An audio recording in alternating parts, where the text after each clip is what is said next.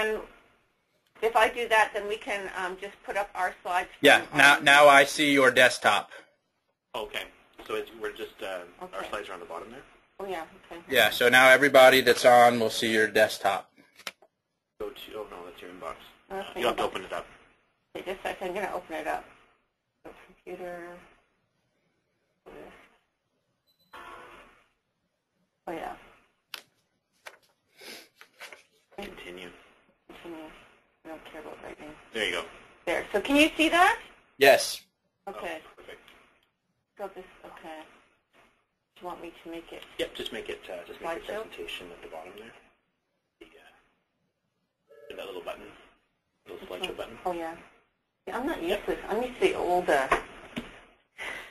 the old version of this. Okay. So you're fine on your end? You can see it? I can see it. I can see it too. Okay, great.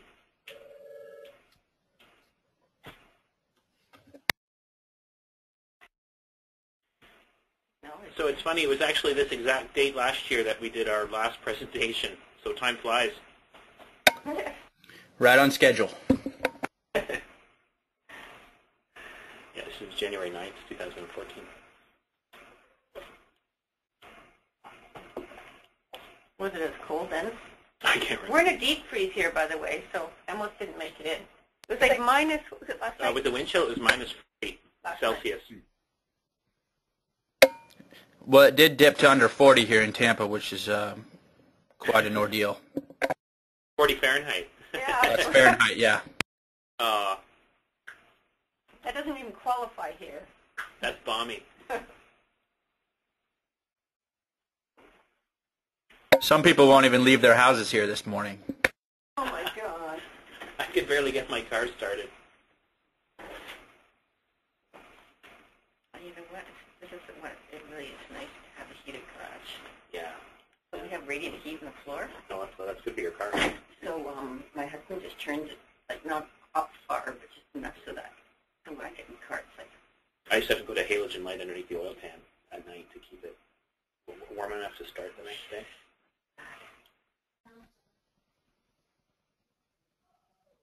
Yeah. Oh, yeah. You're wondering about bringing them back? I didn't, but I don't know how to do this finally the other Yeah, day. that's what we did last time. Couldn't figure it out. After all these teleconference bits, honest, I figured out how to do it.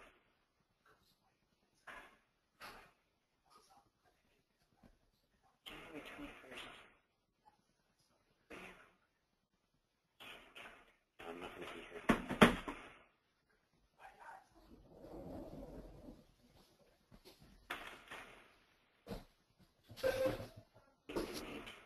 I really do need a...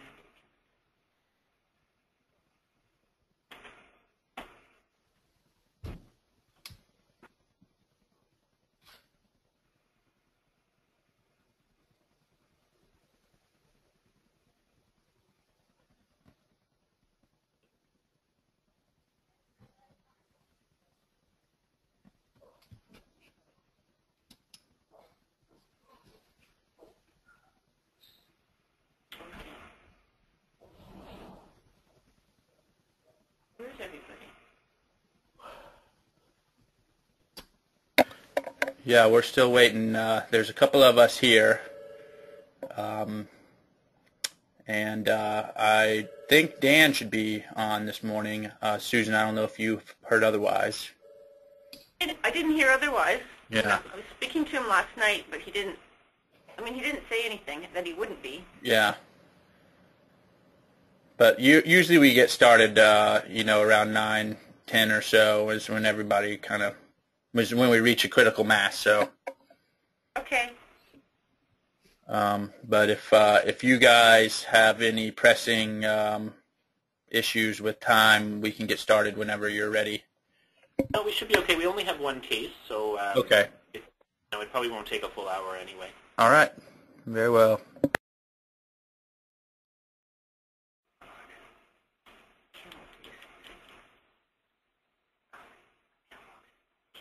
The last time I tried to get 3 and it was a bit too much. Yeah.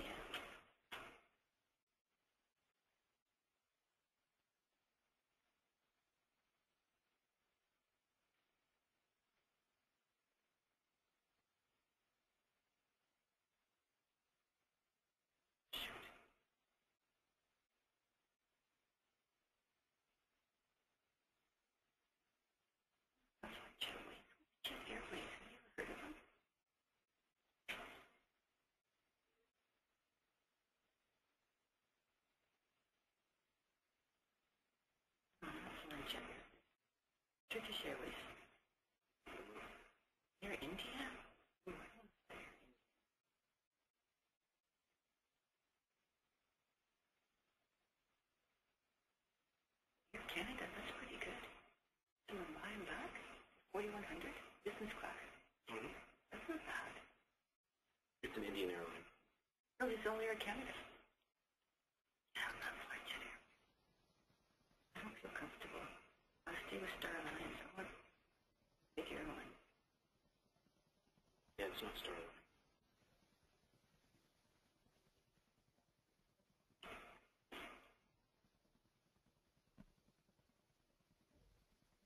Oh, this is really good. I'm going through Munich, right? Toronto. No. Toronto. The second largest airline. That makes me feel much more confident. I don't think safety is always another one. Well, they lost money last year. They lost 2.2 billion.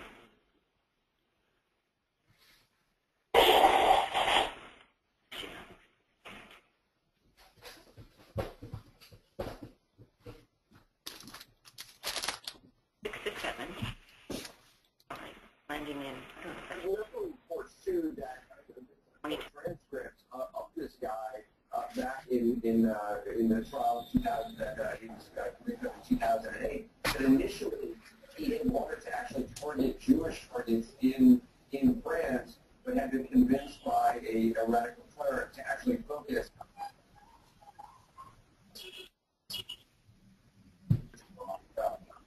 Right. This is we've seen those reports as well in French media.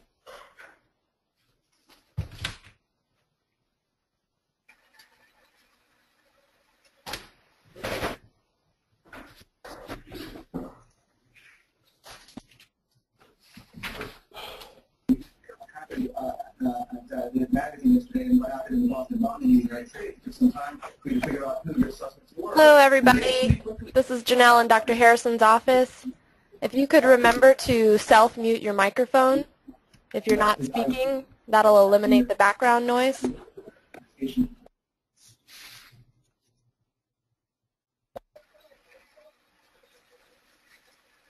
Press already sent information about these two guys to the U.S. to see what they have on them, and that's what they've been doing the last day, and so they've been trying to figure out basically a map of where all the contacts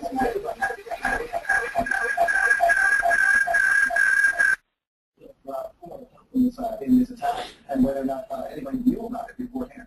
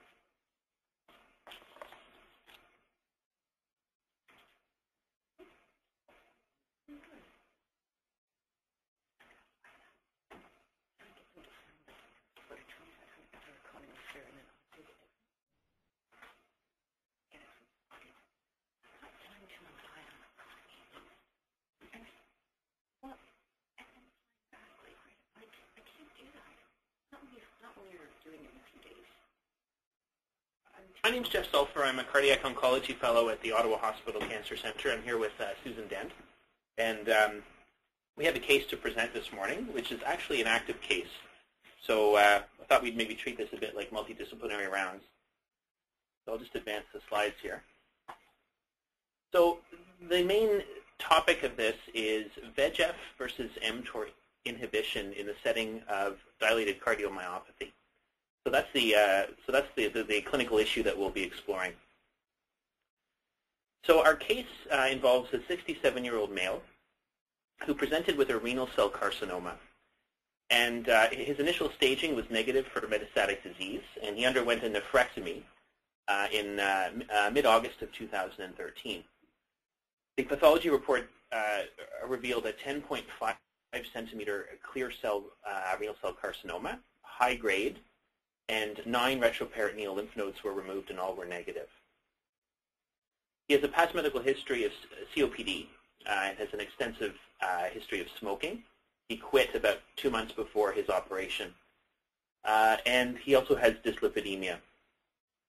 Now, the backstory is that at the time of his renal cell carcinoma diagnosis, he was experiencing episodes of dyspnea and was assessed in the emergency room, where he was found to have congestive heart failure. He was having paroxysmal nocturnal dyspnea and quite severe lower extremity edema. And this was his first presentation.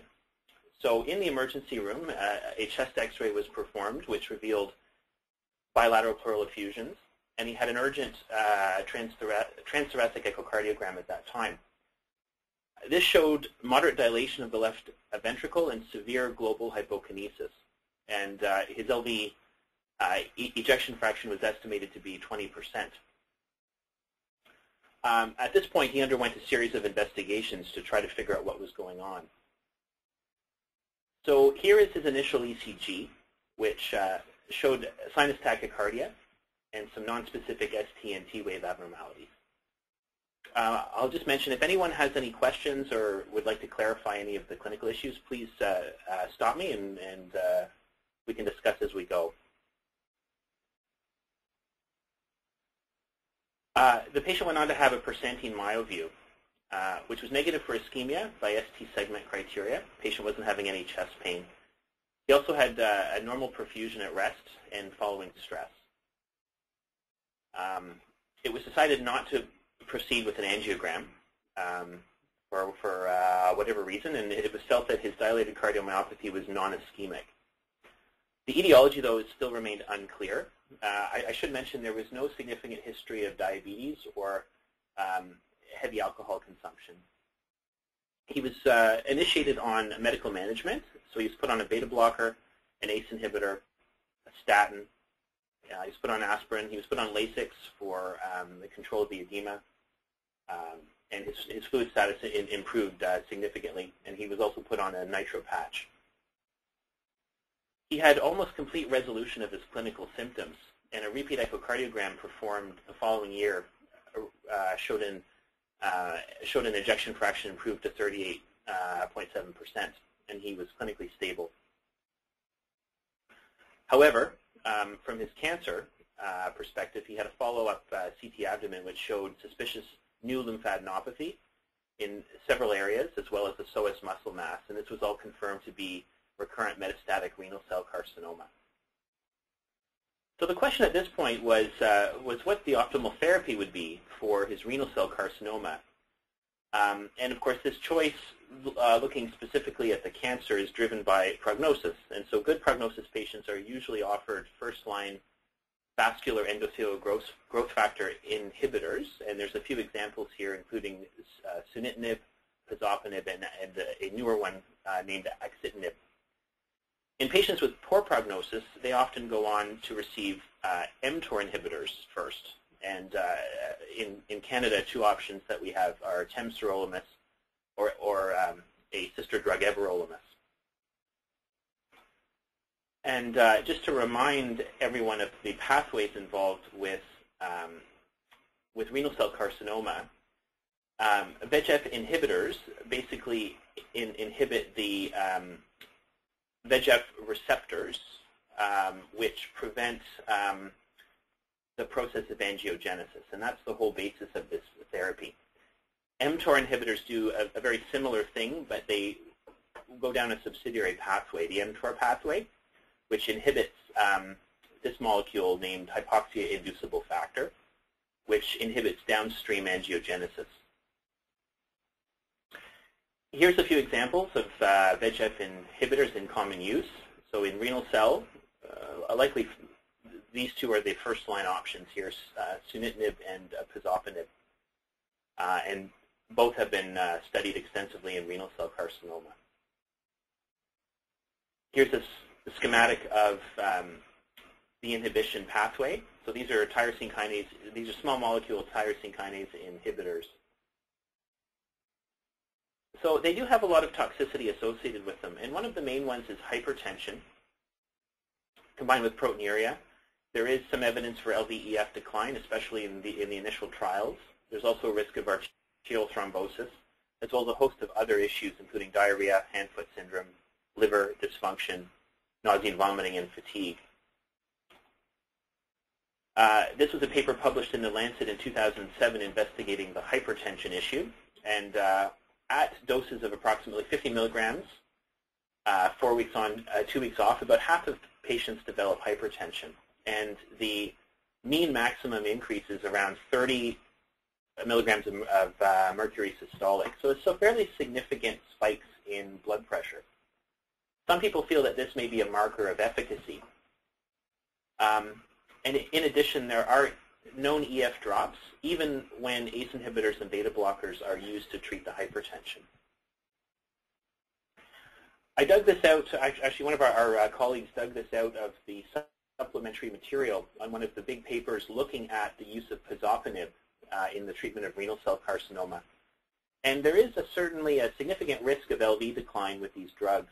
So looking here, about 7% of patients treated with pazopanib can expect a greater than 10% absolute decline in LVEF when compared to baseline. So there are known issues here, and these drugs have not been used for very many years. So a lot of data is still coming out on this. There is also a risk, as mentioned, of arterial thrombosis. This was a meta-analysis published in the Journal of Clinical Oncology, looking at about 10,000 patients receiving either sunitinib or a sister drug, sorafenib. And the overall rate of arterial thrombotic disease was about 1.4%, and the relative risk increase on meta-analysis was about 3.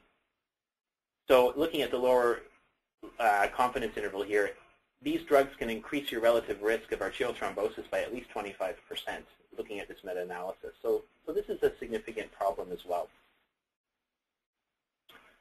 mTOR inhibitors are a little different, and the side effect profile is a little different, and it's felt that they may be a little more gentle on the heart, and they have less of an issue with hypertension. So the main issue with these are immunosuppression, hyperlipidemia, delayed wound healing, and a few other minor issues, including slight increased risk of lymphoma, various infections, and angioedema.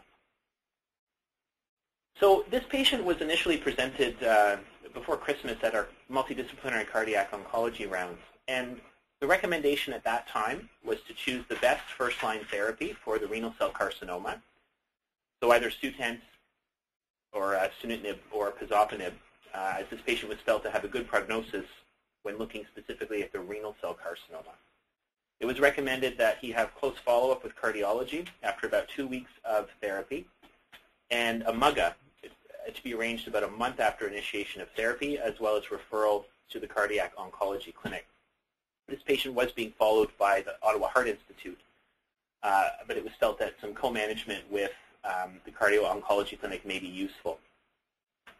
At this point, I'll stop. Does anyone have any questions about this case or any advice, or would they have done anything differently? Hi, this is Arti Patel. I work with Dr. Harrison. I'm an advanced imaging fellow. Hello. Hi. I had a question in regards to the patient's cardiomyopathy. Was there ever consideration for cardiac MRI? So that's a good question. We do have that capability here in Ottawa. I couldn't tell from the notes. Unfortunately, this was a bit of a secondhand case presentation because I'm not directly involved with this patient, but it doesn't seem that that was discussed. But that would be a very good idea, and I think that's something that should be considered. And this issue came up last year with our similar cases. For some reason, it seems not to be done routinely. Yeah, and we've only had it here in Ottawa for, I think, a few years, so I think that's a very good point. How do you think that might be useful for helping discover what the etiology might be here? Well, I think when the initial evaluation is unclear, you're looking for maybe some sort of inflammatory or infiltrative cause that can help rule those out. And really, I think it can also be another objective measure of ejection fraction in these patients with decreased EF.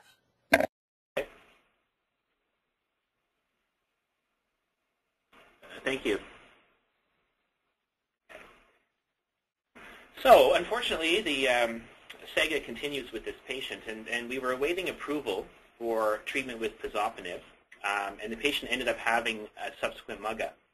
And this revealed an EF of 24%, despite medical optimization. The patient fortunately remains clinically asymptomatic, but is having progressive metastatic disease on repeat staging scans. So he's having enlargement of the psoas muscle mass and enlargement of the lymphadenopathy, and now he's having lower back pain. So this, of course, is making everyone nervous, especially his treating oncologist about the best treatment option. And I'm curious to see what people would recommend for his cancer therapy, whether they would still be comfortable proceeding with pazopanib, so the VEGF inhibitor, or abandoning that idea and moving on to an mTOR inhibitor, which may be the inferior treatment for the cancer. I'd be interested to see what people's opinions are on that.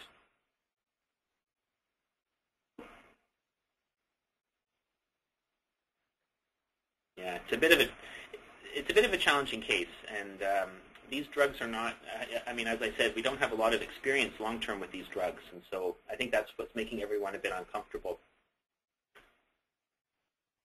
I think my perspective with this patient is that overall his prognosis is not good, and his lifespan is likely measured in months to possibly a few years, and so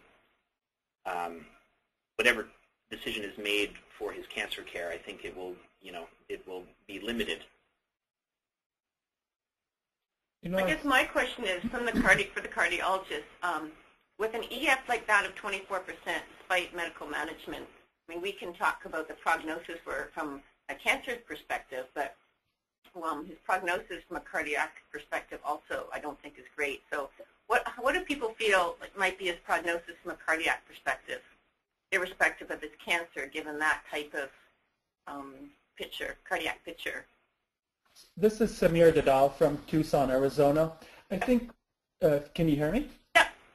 I think going back to the initial workup, there's a good likelihood that he might have 3 vessel disease, which would give you a false negative nuclear study.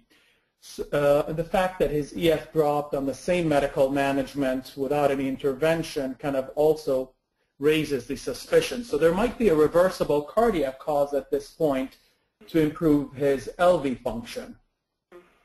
So that would be the first thing I would pursue, to see if there's any, with an angiogram or with a cardiac MRI, whichever is available, and would expedite things.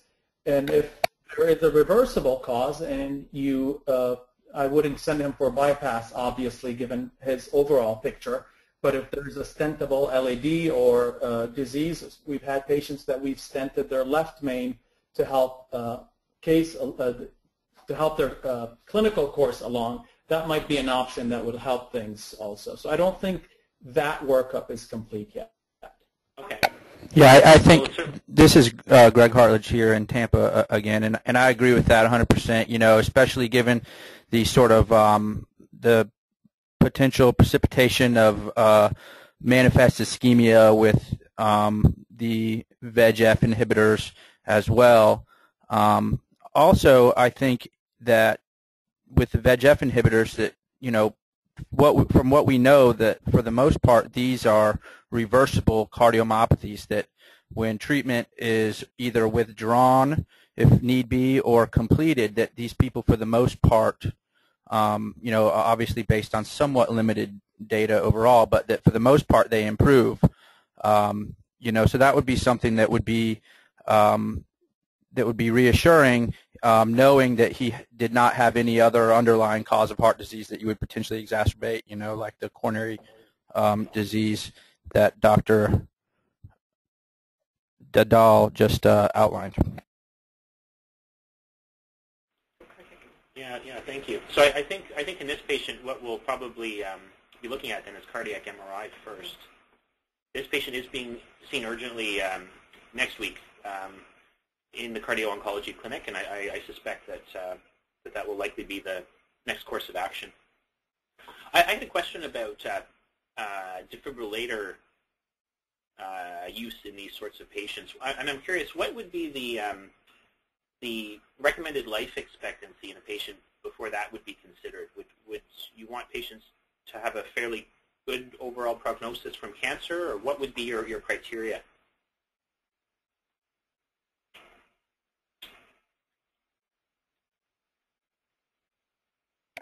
Can you restate the question? I'm sorry. So, I mean, my understanding, I'm not a cardiologist, but my understanding is when EFs start to fall below 30%, there's consideration for insertion of a defibrillator in otherwise healthy patients. Do you think that would be something to be considered in this patient, or is it a bit premature? So they need to have at least a 1-year life expectancy with reasonable quality of life. Okay. And then also, notwithstanding that, you have to rule out pretty definitively any reversible causes of the LV dysfunction. So I think that the cardiac MRI, or there are other non-invasive ways, cardiac CTA in the setting of good renal function. I know he's had an nephrectomy, so that may be yeah, he has creatinine right now of around 200. So okay, yeah, but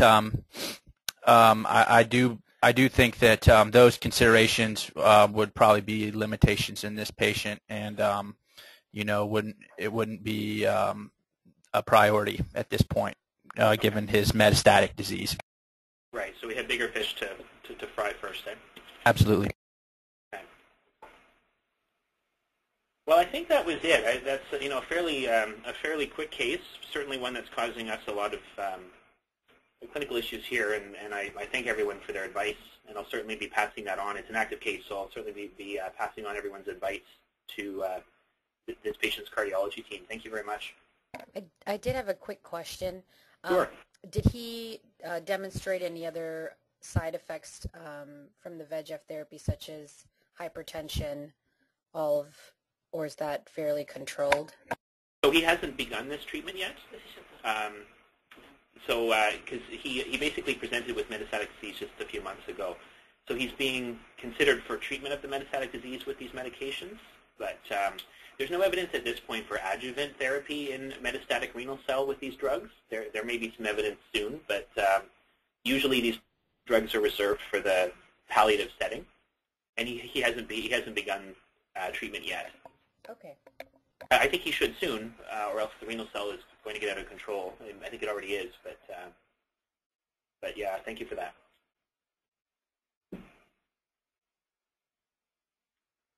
Okay, any other questions or comments from the group?